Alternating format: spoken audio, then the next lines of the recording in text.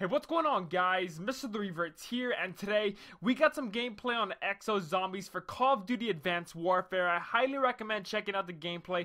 The link will be down below in the description, but today I'm going to give out my first impressions on Exo Zombies, and I can honestly say that it looks amazing, and in my opinion can compete with Treyarch Zombies. There are a bunch of other stuff that you can do in Advanced Warfare Zombies compared to Treyarch Zombies, and that's what I really like about Exo Zombies. The map seems pretty big from the gameplay that I saw. I really do like big zombies maps because I think it's a lot more fun than playing on a smaller map where your movement is limited.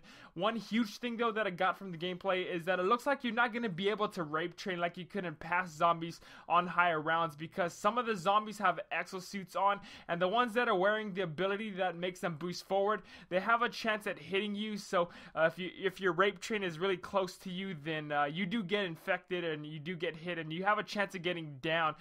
Another thing that I saw is the mystery box, or the 3D printer, moves occasionally to different places. There wasn't a teddy bear or something like that where if you get it, the box then will move to a different location.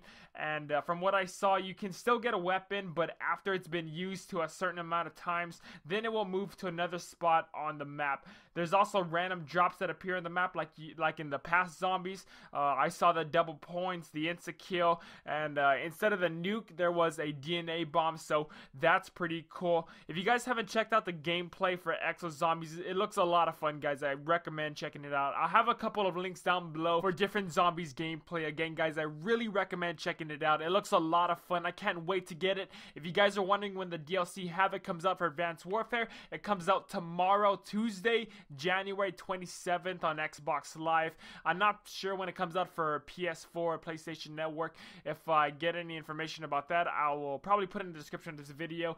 All the links will be down below. Make sure to go check out the gameplay. Please drop a like on the video if you guys did enjoy, and also comment down below what are your thoughts on Exo Zombies for Call of Duty Advanced Warfare. And so yeah, make sure to subscribe to update of the latest Call of Duty Advanced Warfare news, rumors, and information. Thank y'all for watching. This has been Revertz. Till next time, I'll catch y'all later. Ideas don't determine who's right. Power determines who's right. And I have the power, so I'm right.